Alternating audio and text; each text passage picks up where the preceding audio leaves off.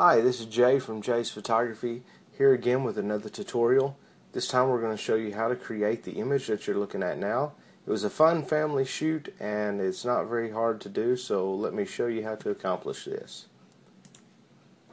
First off, what we need to open up is the base image, which is a picture of myself holding an empty frame. You'll see here my setup for the solid white background with the lights on the background.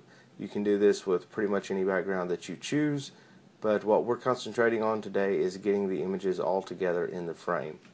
First off, what we need to do is we need to make a selection. So I choose my selection tool and I'm going to zoom in so I can get a real good look at where I need to make this selection. I'll do it kind of quick for the tutorial. You'll probably want to take a little bit more time and get it more precise for your final image, but for this tutorial, this should work here. Once we have that selected, you'll see the little marching ants there. What we need to do is make a new layer. Go to your layers palette and create a new layer. Get your paint bucket and your fill tool here. Choose black, and while you're on the new layer, fill that layer with black. Unselect that. Now basically what you have here is you have a frame with a black square in it. But what this is going to become a clipping mask for our other images. So now while you're on your new layer with the black square, we need to place another image in there. Go to File, Place, and I'll choose the next image that I want to appear. We take this image here and commit it by clicking the check mark. We'll zoom out a little bit.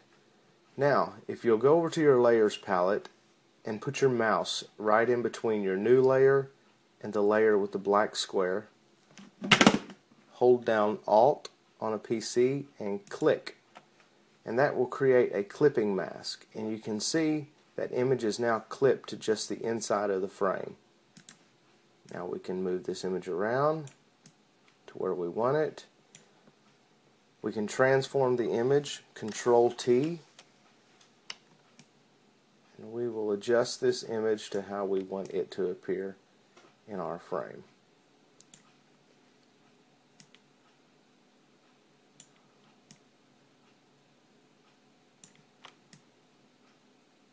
Now that we have our image where we want it, hit the check mark again to commit that layer. Now, the process that we just done originally, we want to duplicate that same process. So you want to zoom in here to the frame that my wife is holding. Grab your selection tool and choose the inside of this frame. Make another quick selection here.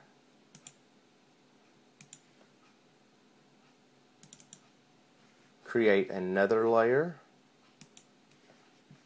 and we fill this layer with black also. Now what we simply do is go get another image, File, Place. We get an image of my oldest son. Hit the check mark to commit that layer, and we'll make another clipping mask. Remember, go in between the two layers, hold down Alt and click, and he is clipped there now. Hit Control T to transform. We want to scale this image down, and we want to move it in place where we want it.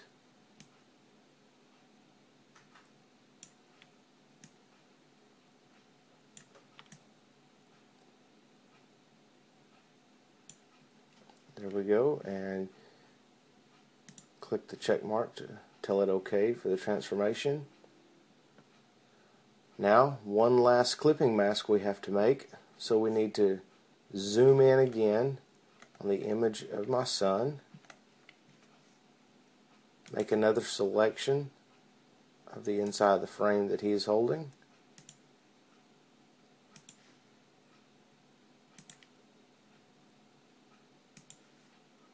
Like I said, you may want to take a little bit more time and get it more accurate than mine is here. But there's our selection. Create another new layer. fill that layer with black. We go File, Place. We choose our last image. Hit the check mark to commit it. Hold down Alt and click between the two layers to clip it. Control T to transform it.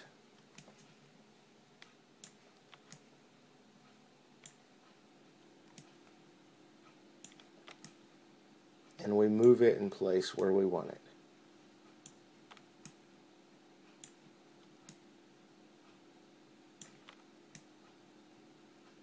Once you have that in place where you want it, you can commit that layer by clicking the check mark. Now, we have that image there. The next thing to do is flatten your image. You can go to Layer, Flatten Image. Make a selection where you want to crop your image.